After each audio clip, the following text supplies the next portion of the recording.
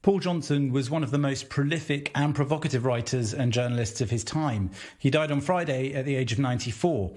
As a popular historian, he wrote more than 50 books, and in his later years, he was particularly widely honoured abroad, perhaps more than he was even at home in the UK. He was appointed a CBE in 2016, that's a British honour, and also awarded the Presidential Medal of Freedom by US President George W. Bush in 2006.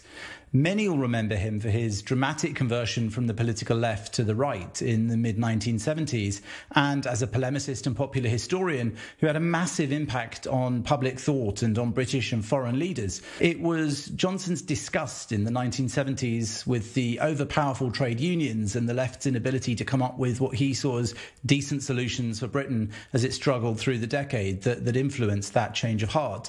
He's been described as Margaret Thatcher's most vocal press champion. He defended her against criticism, even from her own colleagues, and he contributed to her speeches and even taught her elocution, noting that she had a tendency to lecture rather than to speak.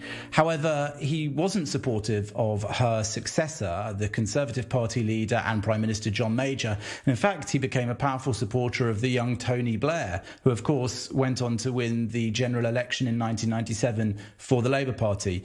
The two became close, with Johnson contributing to Blair's speeches as he'd done for Margaret Thatcher. There's no surprise that Benjamin Netanyahu praised Paul Johnson so highly.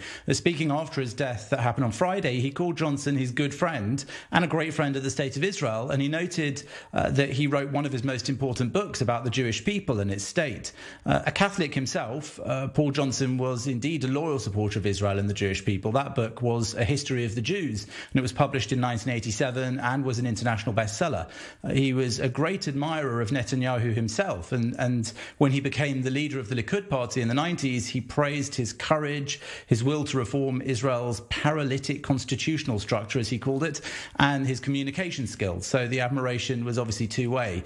As I mentioned, he was very popular abroad, and not just in Israel. The Times obituary here put it well, saying that there was a slight paradox about Johnson as a public figure, in that during his latter years at least, he tended to be a prophet, honoured far more abroad, and particularly in North America, than in his own country.